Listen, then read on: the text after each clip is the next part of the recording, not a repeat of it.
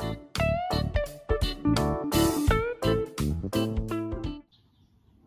if you've liked any of my tips so far, then please subscribe to my channel. There'll be plenty more coming.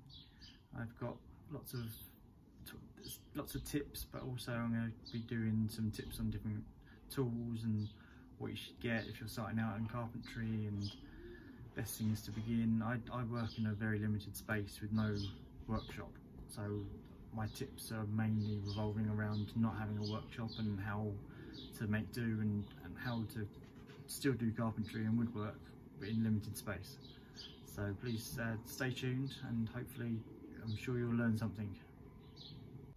So following on from yesterday's tip of the day where I showed you how to use a nail punch for oval nails, I've got a tip for if you don't have a nail punch, and if you've got these are like a lost head nail, but it'll probably work on most nails. So stay tuned and I'll show you how to get around that.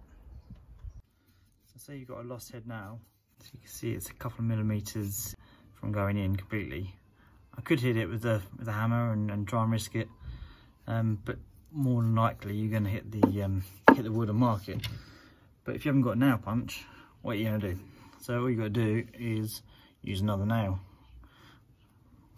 So we just carefully balance the head of the nail on top of the other head, and